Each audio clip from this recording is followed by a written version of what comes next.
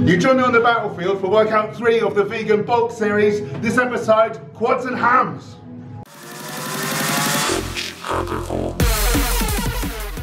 Okay, so starting with the compound moves, nice basic barbell back squat first. Make sure your hands are equidistant, you're in the middle of the bar as you duck under there. A lot of people will dip their head to the side and end up off center. Nice and deep full range of motion, trying to get the crease of your hip past the top of your knee. Nice and upright with the torso, neutral spine. Feet turn slightly out at what we call 5 to 1. Make sure your heels are shoulder width, and we're going to be sitting back on the heels, so we're putting the stress through the glutes as opposed to so much through the knees and the quadriceps by toe pressing. Pick this first because it's a nice basic movement. Everyone wants to know what's your squat, bench, deadlift. So it's a way of seeing how things are progressing. Speaking of which, 3 weeks back, my first week back leg training after finishing my cut, I got 80 kilos for 10, 8, 6. And this week 90 kilos for 10, 8 and 8. So we're up 10 kilos basically over 2 weeks. Exercise 2, leg press. So just for a bit more volume for the quads. Slightly different from the squat here. The plate is moving away from me rather than me moving away from the floor. So it's a different stress on the muscles. You're going to build a bit more of a 3D look. It's good to really mix things up rather than just repeating the same things through the workout. Pull yourself into the seat via the handles so you've got a nice strong foundation. Look for at least 90-degree flexion in the knees as you come to the bottom. And then I like to lock out. I get a lot of abuse online, people telling me I'm going to break my knees. My perspective is, well, they're not broken in 28 years, so, you know, when's it going to happen? Started a couple of weeks back on 250 kilos for 10, 8 and 6. Had a lot of soreness the first week and decided just to up this by 5 kilos each week. So I've gone from 250 to 260 this week. Probably the next week I'm going to up it by 10 because had better recovery this time. Been up to 400 kilos before, so muscle memory and all that. Exercise 3, machine squat. So the last 2 movements were, you know, the feet turned out, shoulder width stance, which kind of hits more the adductors, like the inner thighs. This time I've got the feet placed very close together, pointing forwards. And as you can see, I'm going rock bottom here, so a lot of stress on the quadriceps. And I'm going to be stressing more the outer sweep, vastus lateralis, to give me a wider look from the front aspect. This was a real effort this day. I had to really psych myself up to get my 10, 8 and 6. It was 20 kilos up over the first week. It's been going up by 10 kilo increments.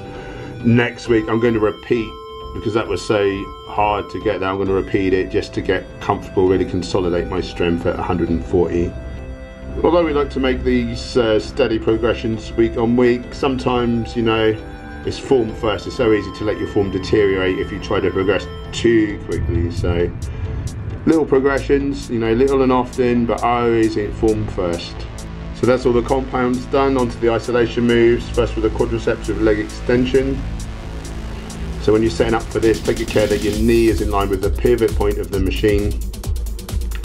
And pull yourself into the machine, get a firm base. A lot of people don't pull themselves down into the seat, so as they straighten their legs, they let their bum go up in the air, which obviously you're letting the stress off the quadriceps.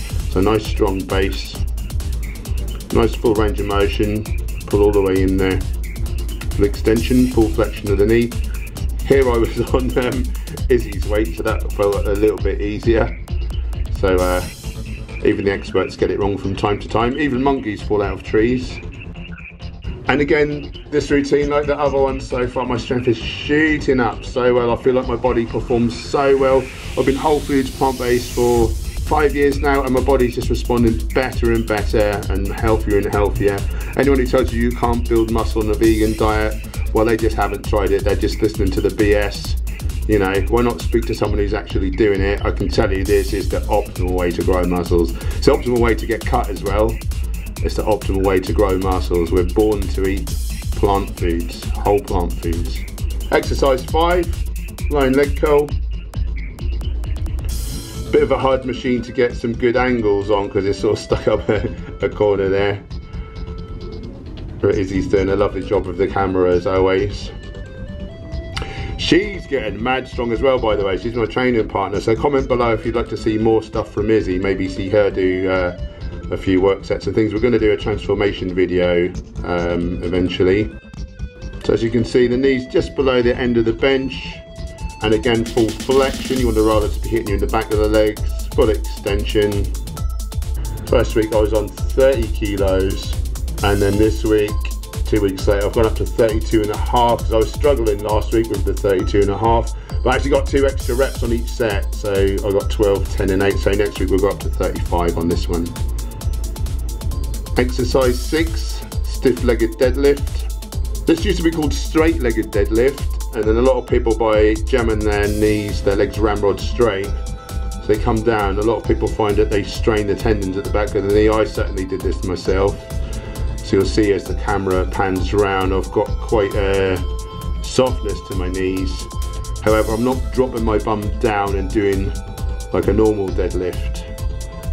The point here is that you're taking the stress off of the low back so much and putting it on really the upper hamstrings. Having pre-exhausted the hamstrings on the leg curl, that will really help in this as well, so that is my strategy there. Historically I've had disc problems like herniation, so I have to be very careful on any deadlift type movement. Started out 2 weeks back 70 kilos, 3 sets of 10.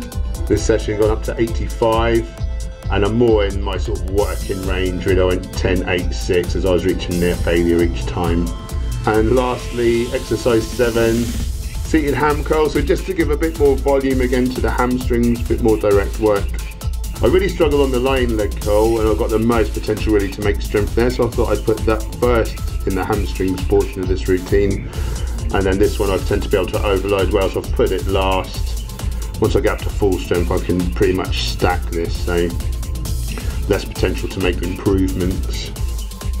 A couple of weeks back, 50 kilos seemed to be about my work weight, and I went up to 55 last week.